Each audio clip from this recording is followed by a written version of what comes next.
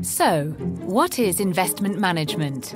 The world of finance is a complicated place. But you don't need a degree in economics or years of experience to understand what we do here at Fidelity. All you need to know is how the city works and how we fit into it. The city is made up of retail and commercial banks, investment banks, insurance companies, and investment managers. That's us.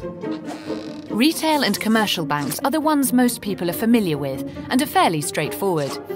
They take in money from customer deposits, other banks, and shareholders. They then distribute this money through credit cards and loans to individuals, companies, and other banks.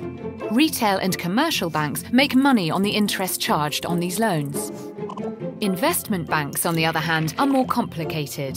They allow their clients, that includes investment managers, to trade on the financial markets.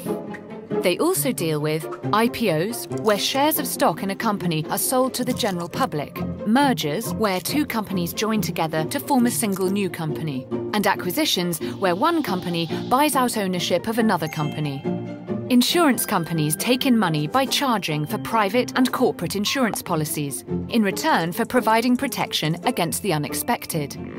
They, in turn, are protected from being unable to pay out on policy claims by moving money to a reinsurance company and therefore reducing exposure to risk. That just leaves investment managers like ourselves. Also known as fund or asset managers, we do exactly as you'd expect. We manage our clients' investments.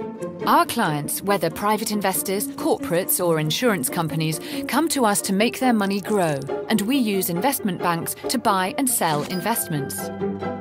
If you think of our clients' money as raw materials, whether that's in shares, bonds, commodities or derivatives, and Fidelity, the investment manager, as a machine, then that machine, through a series of processes, turns raw materials into a product, a fund. In simple terms, the goal of the fund is to make a return for our clients on their initial investment. We use money to make money. Still with us?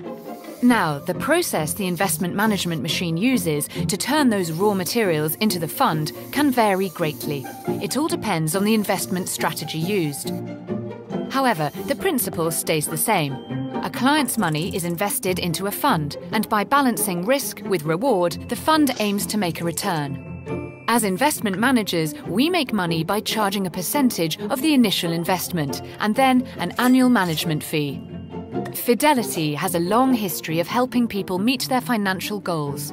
We've become one of the UK's largest investment fund managers with over 660,000 customers in the UK. In order for all this to work, we need people to fill a wide range of roles, from IT and operations, risk and analysis, to fund management and distribution. As a leading investment management company, we bring people with different skills and backgrounds, not necessarily financial, together to enable our clients' investments to grow. We need people like you. Be our next investment.